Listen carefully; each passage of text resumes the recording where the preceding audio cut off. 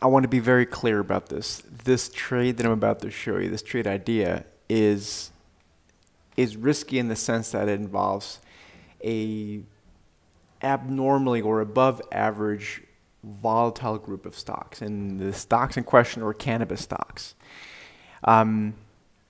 Why are they volatile? Well, it's sort of an emerging industry, at least the medical marijuana industry, as in a lot of the headline risk, a lot of the news flow comes from basically regulatory issues. Cannabis getting approved or things being delayed and this and that. Just yesterday, the House passed a bill to potentially legalize it or get rid of the ban nationwide in the United States. So we've seen a bit of a pop in those stocks, and I wonder if we've maybe seen a near-term bottom in these names. So there's a lot of fundamental stuff and just a lot of crosswinds happening here. I actually believe this industry has a very bright future. That's very different, though, from the shorter-term time frame that we're going to look at right now. So I'm just going to look at a chart here to kind of give you some perspective on why I think the downside has been a bit overdone and that the odds of a bit of a further squeeze higher, at least for a trade for right now, or to me look pretty good. So to do that, we are going to have a look at an ETF that represents these marijuana stocks. And the ticker symbol is MJ, which is an ETF. You can see it here. It hasn't existed for a terribly long time.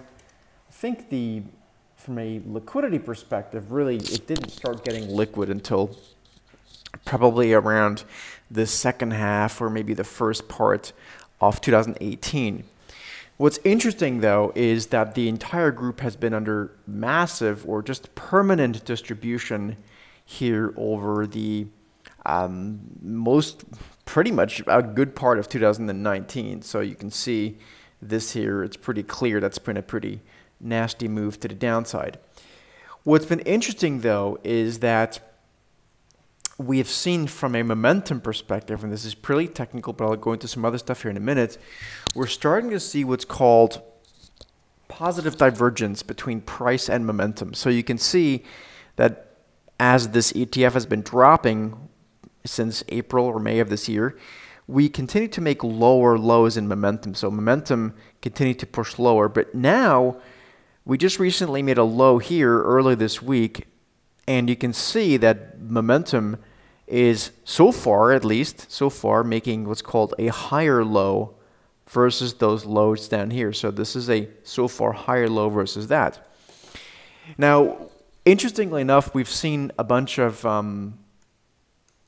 earnings reports out of this industry over the past few days, and what that's done is that's basically brought about another selling spree into these stocks. So I'm going to get very close into this.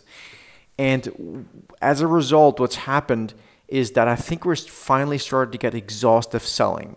The question is if this bounce is just going to be another one of these, a counter trend bounce, or if we are in the early days of putting in a more solid bottom where something like this ETF could start rallying, much more meaningfully, maybe, at least into, I'm going to say, the low 20s. That's the question I'm pondering right now. If you look at this a bit more closely, I'll give you guys an idea. I just shared this with one of our members, by the way. Over on the Market Rover, what I noticed is I started scanning for cannabis stocks. So I went into the where is this thing? The cannabis thing here. I clicked on that, and then I started ranking them by B2 bullish reversals.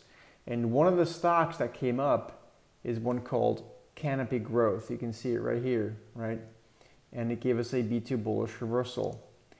And that's interesting because it very much rhymes with what this ETF is doing. That's not a big coincidence. Canopy Growth is CGC as the ticker symbol, is one of the largest holdings of this ETF.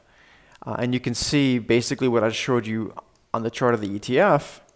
This here is what the stock has done. Gave us that exhaustion selling and then a B2 bullish reversal with follow through buying here yesterday. So I'm not going to give you the exact trade setup. That one was reserved for our paying members, but I just wanted to give you a bit of an idea of what's going on here and one thing that we're thinking about here. So basically, to put it very simply, if this move here yesterday gets erased, like if, for example, today this entire move gets erased, that would already quite very quickly get rid of this thesis that we may have found a near-term bottom. But nonetheless, I think the odds here are pretty interesting for this group of stocks, potentially starting to move higher here into the end of the year. So anyway, folks, just my opinion here. I'm not saying this is right. It's just something to look at. If you enjoyed this, if you have commentary and questions, leave them down below. Give us a thumbs up, like, and share the channel. Take care.